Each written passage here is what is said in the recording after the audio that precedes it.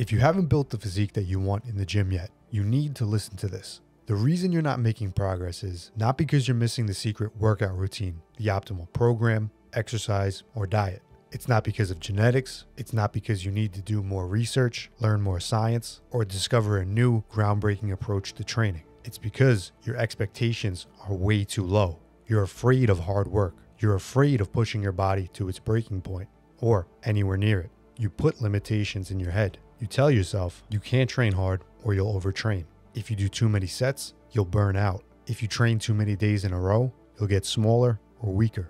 You allow yourself to become consumed by fear, doubt, and limitations. Instead, you need to be focusing on the end goal, not the challenges that come with it. To find out what type of results are truly possible, you have to be willing to push yourself past what you currently think is impossible.